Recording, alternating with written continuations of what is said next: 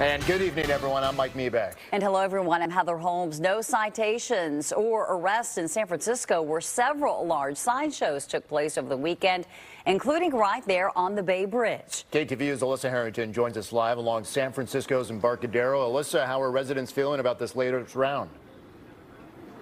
Well, Mike, Heather, this is something we're starting to see more and more at wide intersections around the Bay Area. Look right behind me. Tire marks right in front of the iconic ferry building in San Francisco. Just some remnants of a recent sideshow here. Residents tell me they are sick of the noise and they are worried someone may get hurt or killed. Cell phone video captured this illegal sideshow on San Francisco's Embarcadero late Friday night. A large crowd is seen gathered near Pier 1 next to the ferry building, while several vehicles do donuts and other stunts, completely blocking the road. Very noisy, and I was cold and screaming to my friends saying, "Oh my God, this is crazy." Neighbor Prasanna Palaka shot this video. She said she was trying to sleep when around 11:30 p.m. she heard the sound of screeching tires and went outside to investigate. Never saw this ever before in person, but I was worried because some cars were almost pushed into the crowd.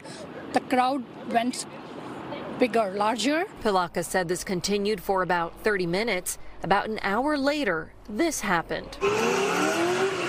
A second sideshow, this time in the eastbound lanes of the Bay Bridge. In this video posted on social media, roughly 100 spectators were seen lining the span. Some vandalized the bridge by spraying graffiti. A spokesman with the California Highway Patrol said they received calls just before 1 a.m. and responding officers got stuck in the traffic caused by this sideshow. By the time they arrived, the group dispersed. Monday, remnants of the sideshows could still be seen. Aerial video from Sky Fox shows tire marks all over the eastern span of the Bay Bridge just past the tunnel. And in San Francisco, similar marks now cover the street near Pier 1. It's definitely toxic. Palaka said almost everyone she saw was young, and she's worried next time somebody could get hurt. Publicity or the fame they get out of it, which is honestly dangerous. It could be fun in different ways, but not really a healthy one. It's similar to something that you're putting your life at risk to just entertain. The CHP said that officers are speaking with witnesses, but at this time they have made no arrests.